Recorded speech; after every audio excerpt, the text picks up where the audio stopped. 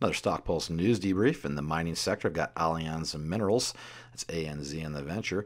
Their exploration program begins. The Haldane Silver Project in the Keno district in the Yukon. I've got with me Jason Weber, the Chief Executive Officer, and I'm going to have him run through it. Hey, Jay, looks like you got some activity going on up there at Haldane Silver Project. Why don't you go ahead and lay out the highlights of the news release?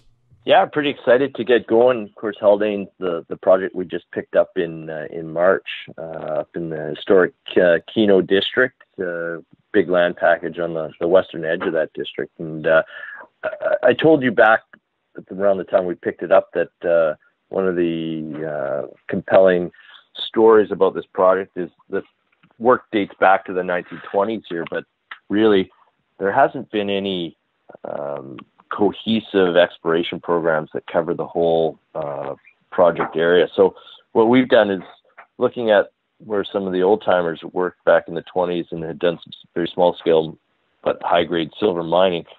We're looking at the rest of the property, the extensions of that mineralization to the north and to the south, and looking for new vein structures that may be parallel or offset from those.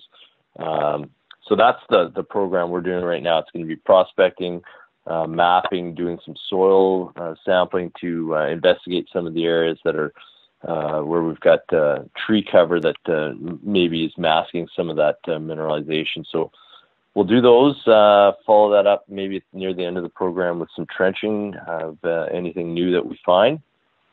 And because the project's got a lot of old road and trail from all that work that was done way back in the 20s, we can get around on the property pretty good. So that'll make trenching and when we get to the drilling stage, make drilling much easier as well. Okay, appreciate the update, and we'll look forward to seeing how the program ends up. Jason Weber, CEO, Allianz Minerals. Thanks for the time, Jason. Bet.